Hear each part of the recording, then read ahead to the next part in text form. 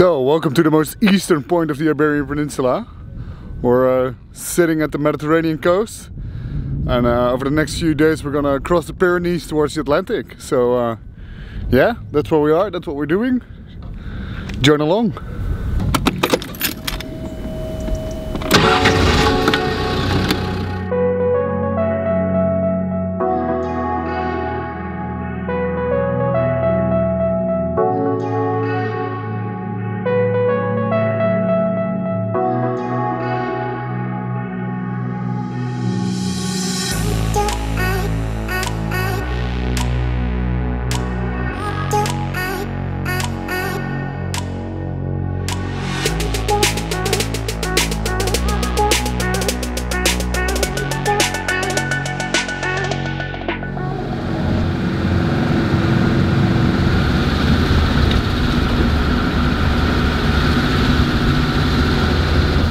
So we've been driving through all these fields with these olive trees, and it looks like, even though it's August, they haven't been harvested yet. So if we can have a look.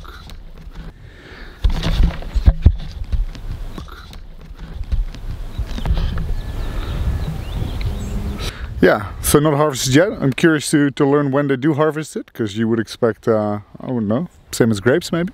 So pretty cool place. So the road has suddenly disappeared into nothing, which is what happens more often on these routes. But yeah, pretty interesting stuff.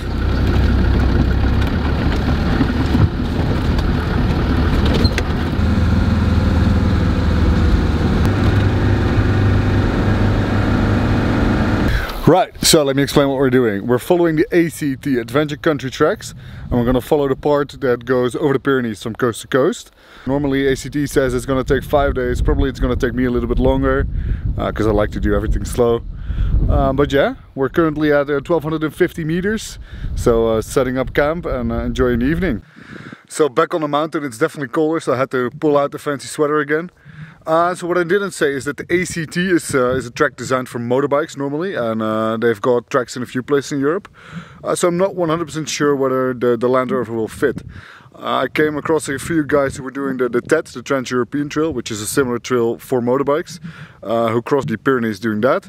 And they said they had real issues with the rock slides and all that stuff. So I don't know, we'll see what comes up. Probably going to be pretty interesting.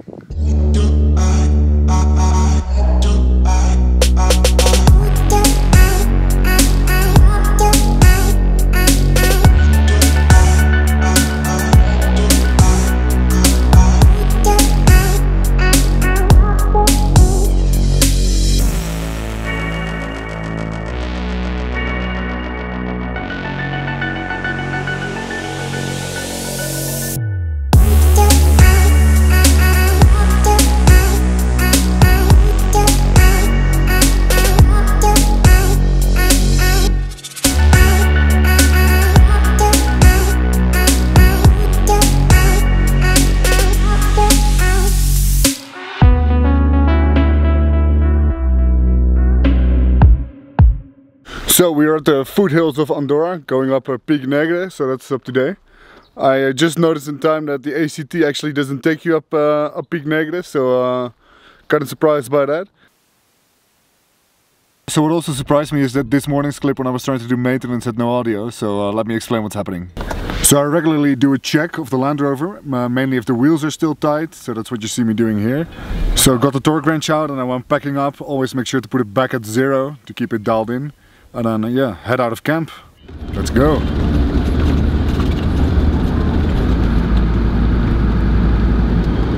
So there's a bunch of logs on the side of the road. I think a lot of these trees actually fell down over the road. I saw some trees that were cut down clearly over the road. So yeah, it's a funny thing about places like this. They feel wild, but they require quite a bit of maintenance to keep open. I think I just saw a Spanish dude with a trailer coming in to get some free firewood. But yeah, big logging trail now.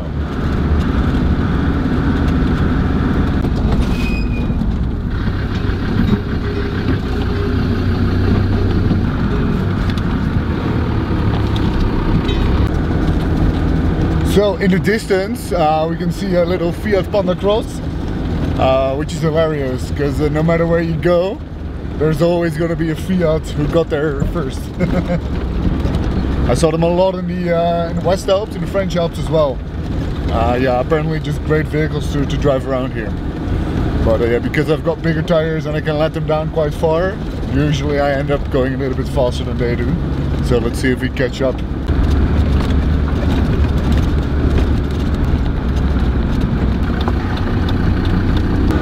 Yeah, so and I kind of forgot, Andorra is not actually part of the EU, which means we've got to do a border crossing, but this is currently what the road looks like. Yeah, so you can see the border crossing in the far distance. It's gonna be right around there somewhere. So I'll probably turn off the camera. So even though that that little hut with the gate is on the border, it's not actually a border crossing. Well, it is, but it is not. It's actually a toll booth, so it costs 25 euros to go up to Pic Negre.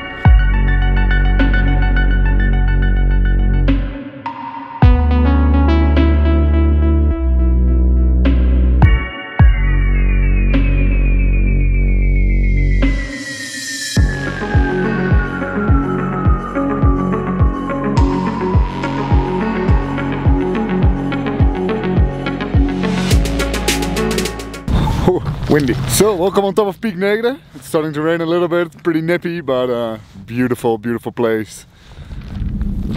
Look at that. So a bit further to go to apparently there's an old Volkswagen camper somewhere out here, so we're gonna have a look for that. But yeah, made it up.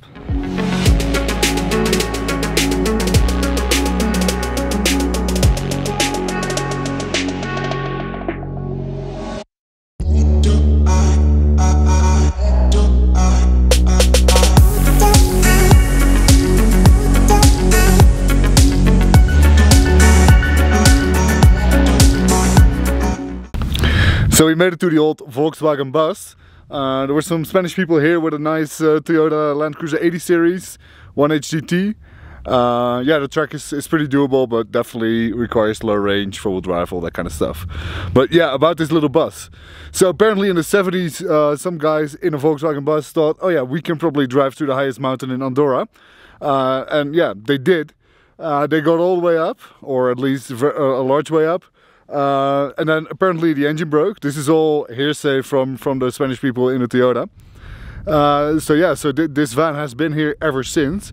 And apparently it was in pretty good shape until about 3 years ago, when somebody crashed it for unknown reasons. It's beyond me, but yeah, it's a pretty cool thing to find all the way up the mountain.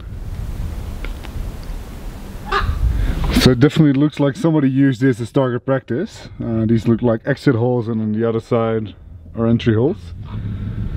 And then it's had its abuse over the years. But so far still less of a rusty than a Landrover, I imagine.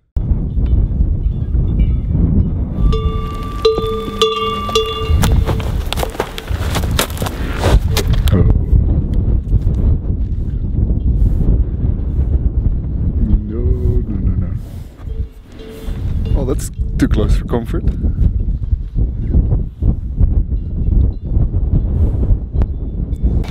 So sorry, I got kind of distracted with the horses running around, all kinds of people driving up, met a lot of friendly folk today. I'm actually still up all the way near the Volkswagen, camping, so about to make dinner. This is something marinated, so I'll probably see you in the morning.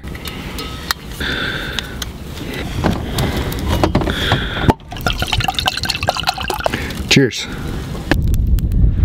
So that makes for episode 1 of the Pyrenees adventure. Yeah, so check in next week if you want to see part 2. You can like, subscribe, it really helps me out, but only if you want to, you don't have to. And yeah, cheers, I'm having fun, see you next time.